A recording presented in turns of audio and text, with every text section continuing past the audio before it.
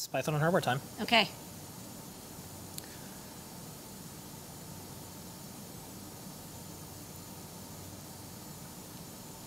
Okay, all this week we have stuff going on with CircuitPython Day. Friday's the big day. Today was our show and tell. So here's what is going on. On Friday, 11 a.m. Eastern Time, Foamy Guy is going to stream all about CircuitPython. You can watch it on YouTube and Twitch. 1 p.m. Eastern, there's an Reddit Ask Me Anything, an AMA with the Python, with the developers of CircuitPython and MicroPython.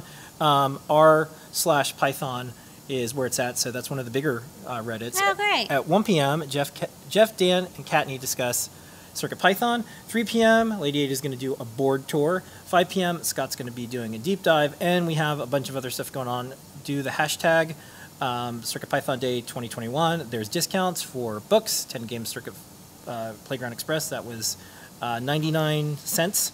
Now it'll be more later. And then we just finished up the special edition. The other thing that we have is this neat little video trailer, so I wanted to play that, and we'll see you on the other side. It's all about CircuitPython Day. Yay! And CircuitPython. Hey folks, CircuitPython Day is August 6th, 2021, and it's the snakiest day of the year. This day highlights all things CircuitPython and Python on hardware.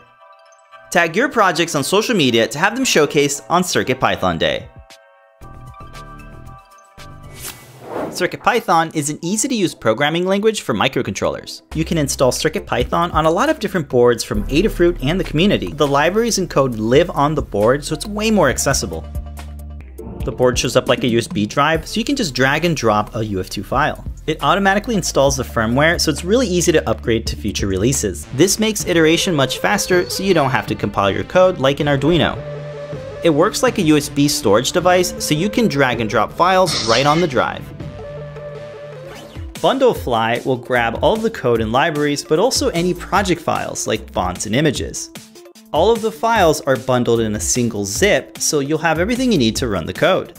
We think this makes maintaining code much better, and it's just awesome for beginners. For all things CircuitPython related, check out the links in the awesome list. You can listen to podcasts, chat on the Discord server, and subscribe to the newsletter. So go to circuitpython.org and get your projects up and running.